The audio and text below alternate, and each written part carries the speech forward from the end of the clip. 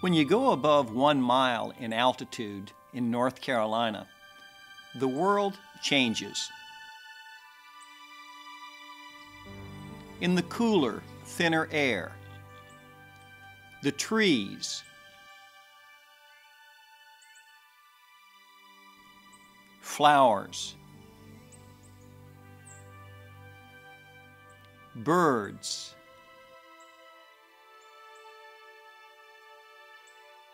mammals, and fish are different. 43 of North Carolina's peaks measure over 6,000 feet, and they are truly islands in the sky. One of these giants is among the greatest natural monuments in Eastern America and is located northeast of Asheville in the Black Mountains. It is Mount Mitchell, which at 6,684 feet is the tallest mountain east of the Mississippi River. Today we are going to climb 1¼ miles above sea level to explore the mysteries of this American landmark. Much of the first 20 years of my life were spent about 35 miles just south of here in the Bat Cave community. It was during the early 1950s that my parents brought me to this spot on Mount Mitchell. And it was also during this period that I learned about the Black Mountains and about the man who measured many of them, Elisha Mitchell, who was buried on the peak of this mountain, which now bears his name. Going to the top of Mount Mitchell and other North Carolina peaks, topping out over 6,000 feet, is like traveling to another state or country. For every 1,000 feet one travels above sea level, it is like traveling 300 miles north. That is why when you reach the top of Mount Mitchell, it is like a trip of 2,000 miles into the Canadian wilderness. Plants on the mountain include red spruce and Fraser fir, and such birds as the cedar waxwing that normally nest far to the north of our state. The story of Elisha Mitchell begins in Chapel Hill, North Carolina, in the early part of the 19th century, when the young Yale College graduate began teaching at the nation's first state university, which had less than 100 students at the time. Today, Professor Holden Thorpe, like the young Professor Mitchell, wears many hats at the University of North Carolina at Chapel Hill. He is a professor of chemistry, but he also happens to be director of the world-famous Moorhead Planetarium. I asked Professor Thorpe about the early days of the university and the multi-talented Professor Mitchell. When Elisha Mitchell arrived in Chapel Hill in 1818, he was in for a big shock because he came here from Yale College, which was a big university, to a place that only had 93 students, 3 professors, and a president. And they all had to do all the jobs of the university. And it's amazing when you compare that to today with thousands of students and thousands of faculty here in Chapel Hill. You can imagine that in a university with only 3 faculty, that Elisha Mitchell was called on to teach a lot of different subjects. And those included his area of chemistry, but also mathematics, botany, zoology, geology, mineralogy, and even Latin. And in addition to having to do so many different academic jobs, he was also bursar of the university, commissioner of the university, justice of the peace, and preacher to the university every Sunday morning. Mitchell was an accomplished academic, teacher, and scholar, but he also took very seriously his role as servant to the state. And so in addition to his fields of geology and chemistry, he also studied the geology of the gold region of North Carolina and made observations of storms and meteorology. And he began to travel the state when he took charge of the North Carolina Geological Survey in 1825. And this is when he probably first saw from a distance the Black Mountains. In 1825, it was widely believed that Mount Washington in New Hampshire was America's tallest mountain. It was rocky and had no trees on top. This was not because it was taller, but because it was much farther to the north of North Carolina. Most also believed that the rugged Grandfather Mountain was the tallest in North Carolina. Elisha Mitchell was encouraged by Governor Swain and others to actually measure the taller peaks of the state. So Elisha Mitchell was being encouraged to measure the heights of these peaks. But how do you do it? Well, that's, I think, where his broad background comes in. Because chemists, particularly in that time, were interested in the behavior of gases, and there's a logical connection between the behavior of gases and measuring barometric pressure. And so, if anyone in North Carolina was going to use that method to measure the height of a peak, it would be Elisha Mitchell. Even though science has become much more specialized today, the great scientists of today are people who not just are good at their field, but who know how to communicate, know how to work with people, and understand how their research applies to the larger world. And in that sense, Elisha Mitchell was a great role model for all of us doing science today. Mitchell's skill set also included the label of meteorologist. To explain barometric pressure and altitude, I went to meteorologist extraordinaire Greg Fischel of Raleigh. Well, a barometer is a weather instrument that measures air pressure, which in simplest terms is the weight of the air above you. And the reason that meteorologists are so interested in that is that it is differences in air pressure that dictate wind direction and wind speed. And so we're not only interested in knowing what the air pressure is here, but also in various locations all around us. The pressure differences between the Piedmont and the mountains are huge. Here in the Piedmont, we may be looking at readings 29.5, 29.75 inches, and then you head up to the mountains around Mount Mitchell and you may be looking at 23.5 inches. So you've lost about 20% of the mass of the atmosphere just by going up. And if you think about pressure as being the weight of the air above you, as you get higher in the atmosphere, there's less air above you, and thus the pressure goes down. Many people don't realize it, but they do feel changes in barometric pressure. Probably one of the most obvious examples is when you're in an airplane. The plane is going up, the pressure outside your ears is going down, and you feel like, oh, I can hear, this is wonderful. And then you're coming back down, the pressure is increasing outside of your ears, and all of a sudden, for some people, it becomes very painful. I can demonstrate these pressure changes graphically by using 2 bags of potato chips. When I purchased them at a country store in the low-lying Piedmont, the bags were sealed but almost flat. The next day, the same 2 bags swelled to the point of breaking at the top of Mount Mitchell.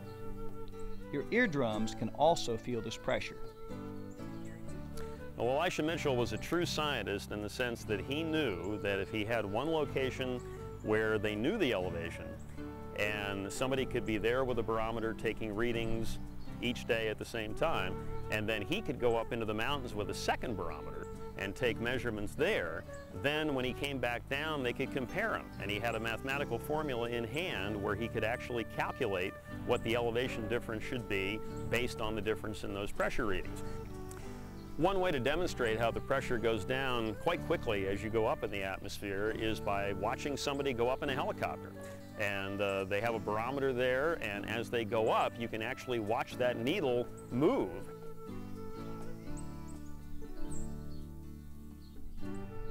And that's how quickly the pressure is changing. Now, regular weather systems that come through, the pressure will fall and rise, but it's not quickly enough so you can actually stare at it and watch that thing move. But boy, when you go up, you are losing air pressure in a hurry, and that demonstrates very, very clearly the relationship between altitude and air pressure. Elisha Mitchell, what a smart guy in the sense that he knew a lot about a lot of different things, mathematics, chemistry, meteorology, and so what better person to put all of that knowledge together and discover the true elevations of the North Carolina mountains. And we come to find, and we take a lot of pride in the fact that Mount Mitchell is the highest point east of the Mississippi River, 6,684 feet above sea level. Again, it was widely believed that Mount Washington and Grandfather Mountain were taller than the peaks of the Black Mountain. What wasn't known at the time was that the mountains of the east were old in mountain age and had been weathered down over several 100 million years. When Mount Mitchell and other peaks of the Appalachians were formed, they would have been as high and jagged as the Rockies, the Alps, or other young mountains.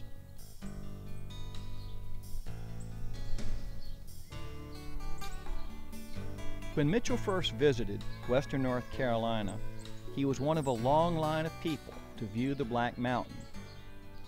No one knows more about the people and history of the region than Professor Tim Silver of Appalachian State University. From archaeological evidence, we know that native people, Native Americans, were in the area at least 8,000 years ago, maybe as far back as 10,000 years ago. They hunted extensively in the region and made good use of its resources.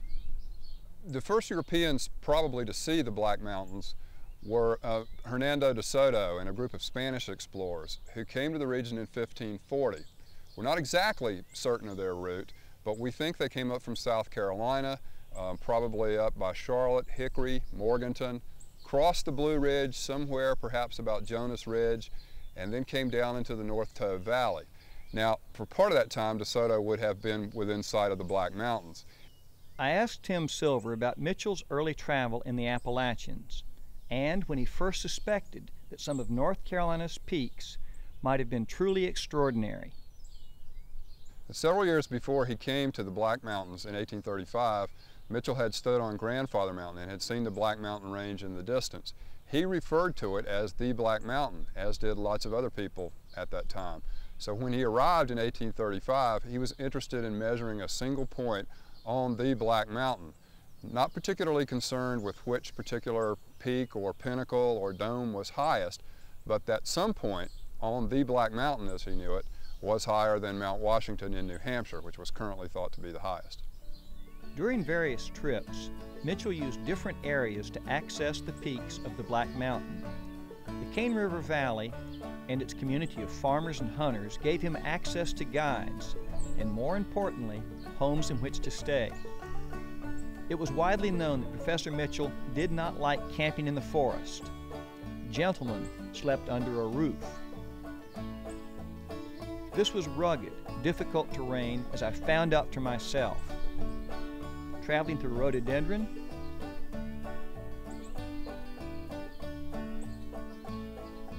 up creek beds, and steep slopes, Mitchell would often cover more than 20 miles in a single day to take a barometric pressure reading on a peak before returning to the Cane River community. Measuring the Black Mountains was not without controversy.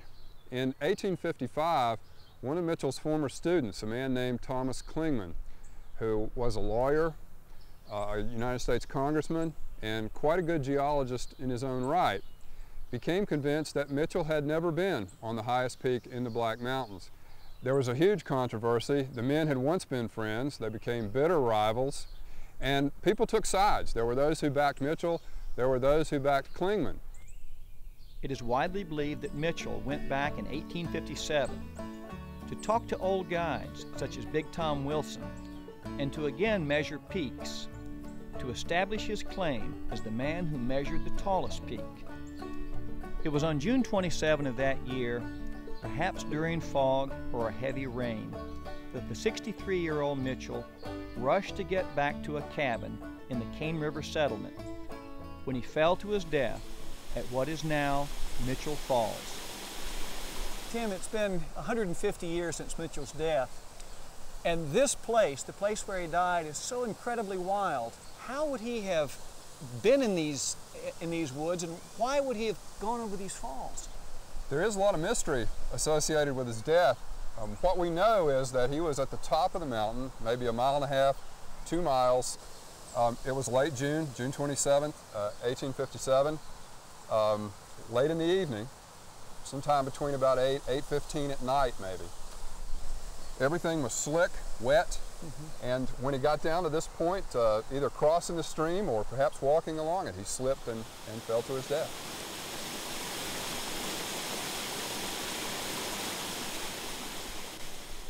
His death made him a hero to many mountain folk and to state leaders. He was later buried at the mountain summit. Myth and history have the story of Elisha Mitchell bound together with Big Tom Wilson, who was both a guide and friend to Mitchell. Some of Mitchell's earliest guides were relatives or friends of Big Tom, a legendary tracker and hunter who found Mitchell's body in 1857. I was fortunate enough to be able to talk with Ms. Virginia Boone, Tom Wilson's great-great-granddaughter, who still lives in the Cane River community. I asked Ms. Boone about Big Tom Wilson and about the day he found Mitchell's body. He and a party of Yancey County men that hunted with him on the trails under the mountain. And Big Tom knew the mountain better than any of them because it belonged to his father-in-law, the property. And he knew how he was a good tracker. He could recognize where bears had gone and animals had gone. So they knew that he would be good for tracking where Big Tom, where Dr. Mitchell had gone. And they found where he'd been through the heavy brush, the heavy bushes, laurel bushes, and they saw that he'd gone toward the little creek. And they decided, well, he probably would follow the creek down to his house. That would take him out. So that's how they found him, when they followed the creek. I wanted to know if Big Tom was really as big a man, a giant, as legend would have it. Most people think because they called him Big Tom that he was huge. I've read things of how he bloused over the chair, and he was a slender person, and he was about 6 feet tall. The reason they called him Big Tom, in the family there was Toms, and they were little Toms, the children. So he was Big Tom, and they were little Toms. I was able to ask her if the death of Mitchell and the fame of Big Tom Wilson helped spur visits and tourism to the region. Yes, a lot of people came in to go up there. They wanted to see the falls where he drowned, and they wanted to go on to Mount Mitchell, the grave where he's buried. Over the years, the Mitchell Big Tom legend has grown. The observation tower and grave have changed several times.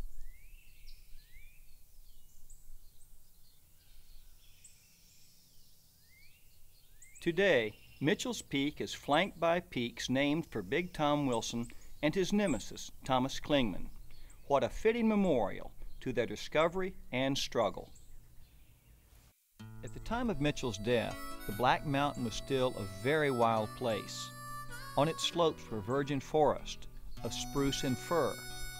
Below 4,000 feet, chestnut trees were dominant. The forests were still home to cougars and gray wolves, now gone from the region. Forests were home to deer and black bear. Bears were plentiful and important to the early settlers of the region.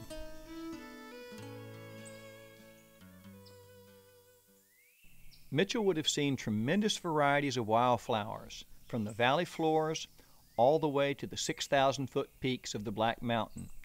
Today, the same flowers draw thousands of visitors annually.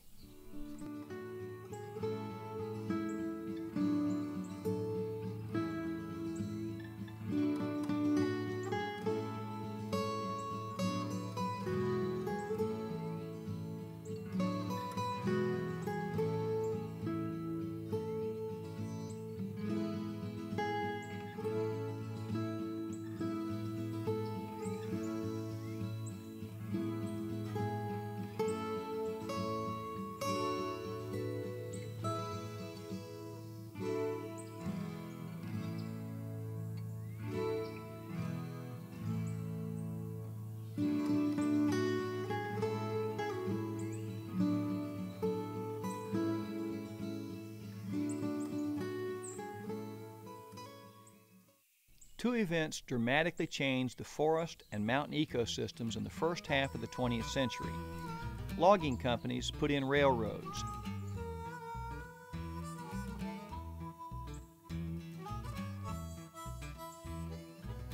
And mills.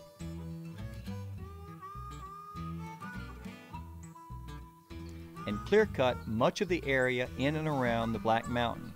Between 1912 and the early 1920s, the great forest virtually disappeared. As if that wasn't enough, an imported Asian fungus began ravaging chestnut forest of the East Coast.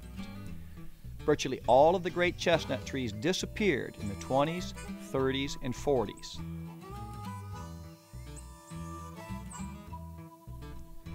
The chestnut had once made up almost a quarter of the hardwoods in the southern Appalachians.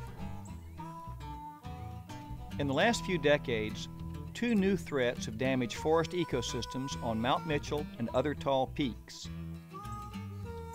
An introduced insect, the tiny balsam woolly adelgid, now kills Fraser firs. Red spruce and Fraser firs are being damaged by acid rain and clouds. The combined effect of the woolly adelgid and acid rain can be seen in the form of dead, skeleton-like forest at higher elevations. In spite of its problems, Mount Mitchell is more popular than ever. Jonathan Griffith, a ranger at Mount Mitchell State Park, helps interpret the natural history of the mountain to visitors. Mount Mitchell was actually North Carolina's first state park. It was established in 1915. It was based on a local grassroots effort led by Governor Locke Craig to preserve what was left of this ecologically significant resource, the spruce fir forest. At one time, all but about the top 40 acres had been logged. Many people still confuse Mount Mitchell State Park with the Blue Ridge Parkway, a federal project built by the government during the Great Depression that began in the 1930s.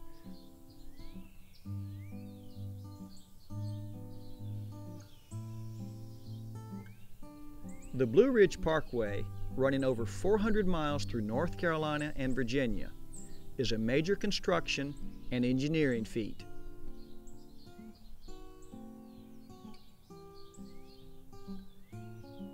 Today, the parkway brings many out-of-state visitors to Mount Mitchell State Park. Even from the very beginning, this has always been a popular tourist spot, even though it was difficult to get to. And that carries on right on through today. Now we have over 600,000 visitors a year. I asked Ranger Griffith how Mount Mitchell State Park was different from other state and federal parks in the southeast. Because of the altitude, our climate is similar to that of New England and southern Canada. So a lot of the species that you find here, plant and animal, are not found other places in the southeast. For example, we have the Fraser fir up here that's endemic to the southeast. It's only found in about 8 other locations right in this area. As far as bird species, we have the cedar waxwing, slate-colored junco. Those are also more northern type animals. As far as wildflowers, we have all kinds of them. The purple fringed orchid is one of the most popular that's found few other places in the southeast. The next time you visit mountains anywhere or any wild place, think of Elisha Mitchell and the spirit of discovery. Join us again soon for another adventure on exploring North Carolina.